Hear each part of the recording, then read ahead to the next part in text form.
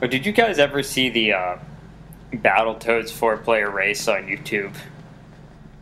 It's Super Genius and Nintendo Capri Sun and Peak Hull 4444 and Proton John. It's so funny. It's like the epitome of Schadenfreude. They start out as a race to see who can finish first, and then they realize pretty quickly that it would be a miracle if any one of them managed to finish the game at all. Yes, I didn't know about the game, but apparently it's known for its extreme difficulty.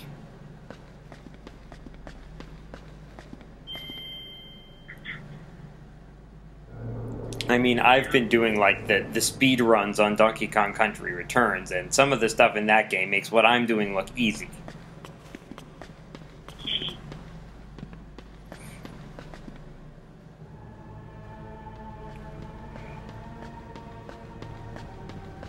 So pressing that switch changes the destination of the central lift. Yes, huh?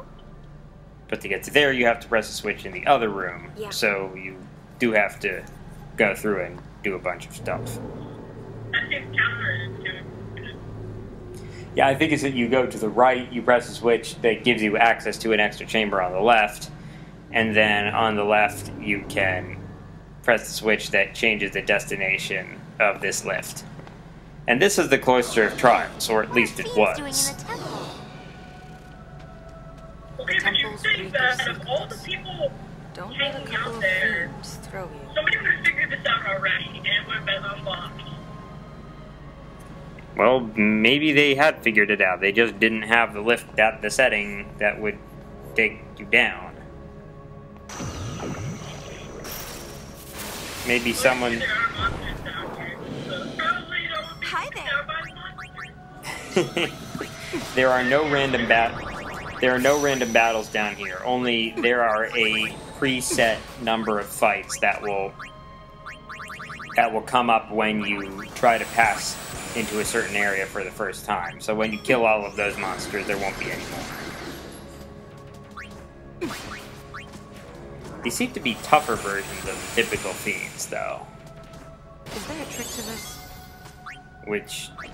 And that's sort of illustrated by the fact that they are larger than usual. At least that fly is. I guess if you're scripted encounter in some place called the Cloister of Trials, makes sense they be missing them. Yeah, the trials in Final Fantasy X were of the puzzle variety. I remember this one not... Monsters eat. I don't remember this being the most frustrating of them. I remember a Makalania temple being pretty frustrating.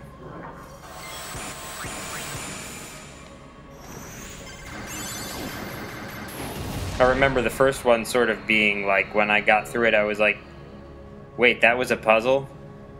Because it just seemed so straightforward to me that I didn't even see it as that. But then the later ones, it's like, yeah, this is a puzzle.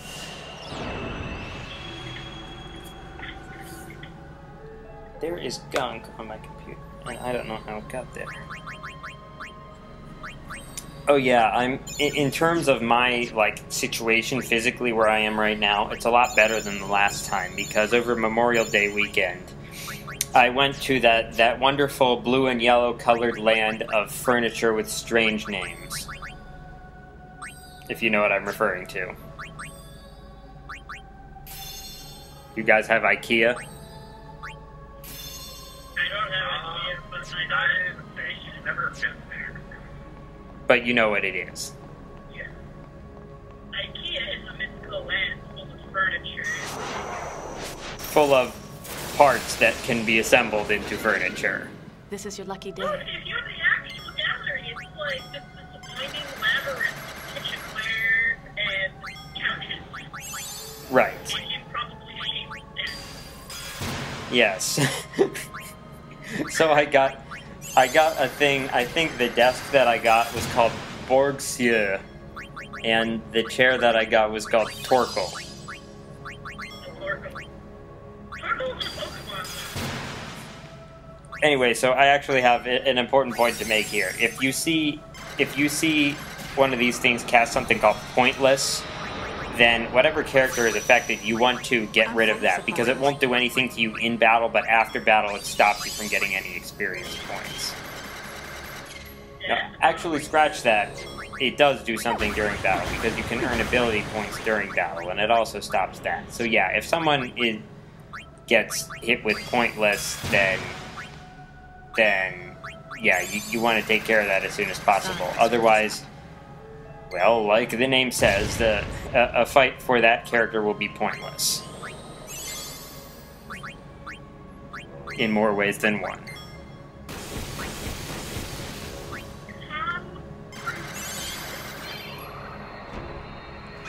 And Riku learned Full Cure. I believe she has now mastered the White Mage Dressphere.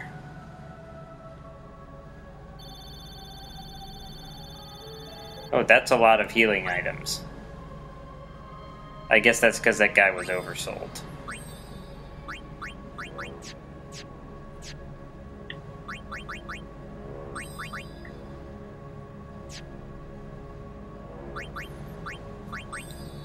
Yeah, this was the Cloister of Trials. You can see down at the bottom of the main menu thingy. Alright, yes, she has mastered the White Mage Dressphere.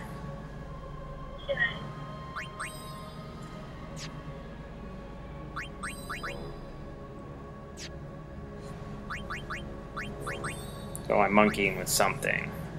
Her garment grid, probably.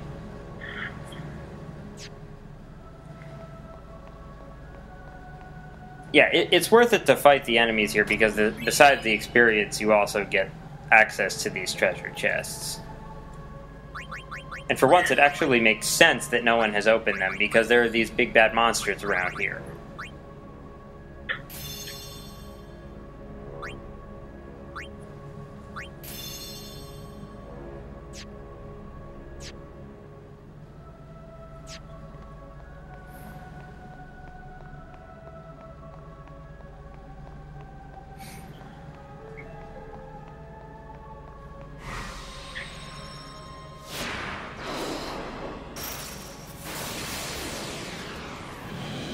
Easy match. These guys are probably the least troublesome of the monsters around here. They can poison you, but I think that's about it.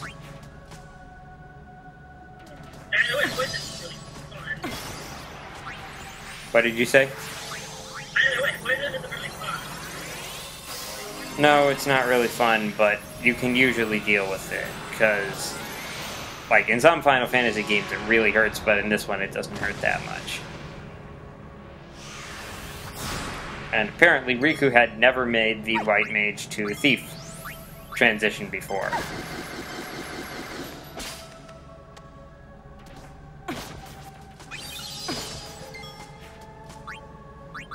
Steal from the thing while I'm being shot at.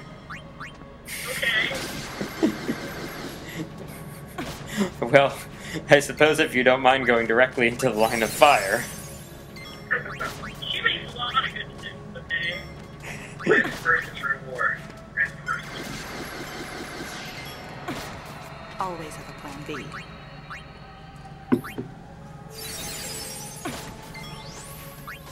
It's like whack-a-mole. I get rid of the poison on one character, and another character immediately gets poisoned.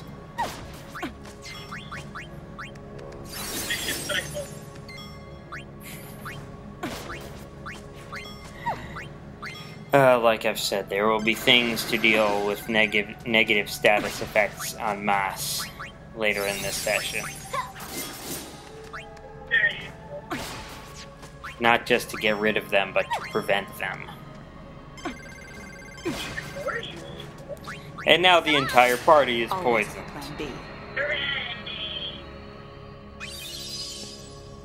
Okay. Man, these guys are really beating me up.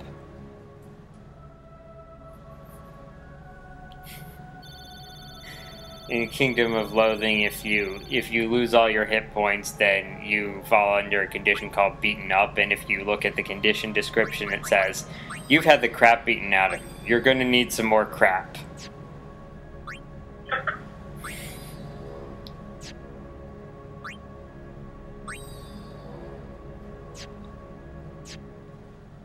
I remember the last playthrough I did, Payne had almost finished learning that ability by now. I don't know what I'm doing differently this time around.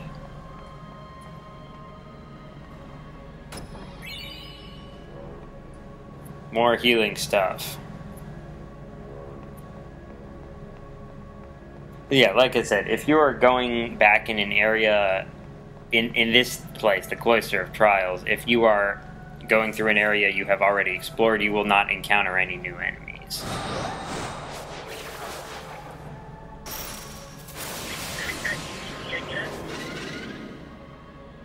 Yes, it does.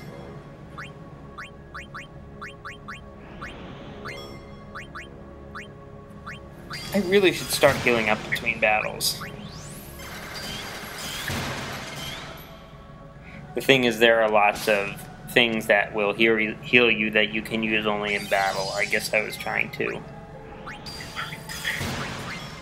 use that stuff rather than stuff that actually gets consumed.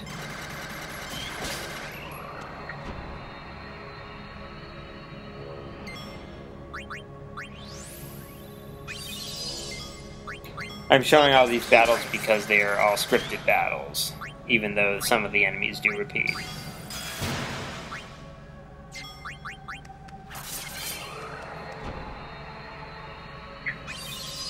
Interesting name for that enemy, Vertigo.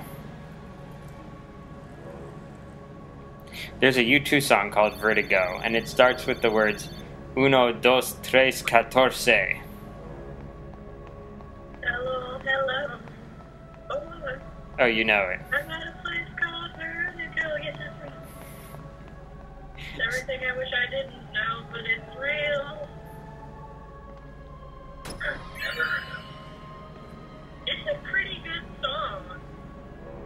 Yeah, it came out, I don't know, what, early, mid-2000s? And it was abused the hell and back by advertising companies. Yeah. It was on the radio all the time. It was very annoying. It's a song, yeah, it's a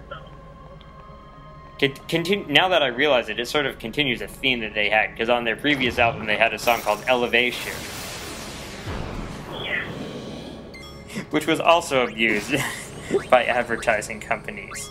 And I think there was also, like, there was a music video connected with Tomb Raider or something. I don't really remember that. I guess that's like slightly before I really started bitching him all the time. There ain't nothing I can't steal. Anyway, we're fighting more desserts. Like, I didn't know what a flan was until I knew it as a monster from these games. Proof, they say. What do you think I'm after? Yes, or in something that is almost a pudding. Very angry pudding.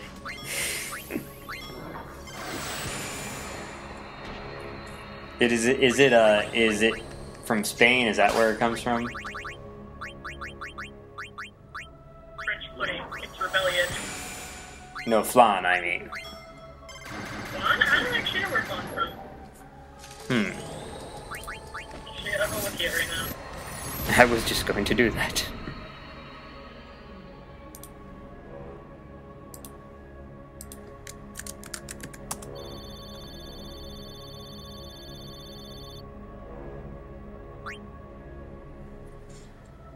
Spanish and French is where it's supposedly originated. Yeah, usually you would get flan at a Mexican Machina. See also quiche.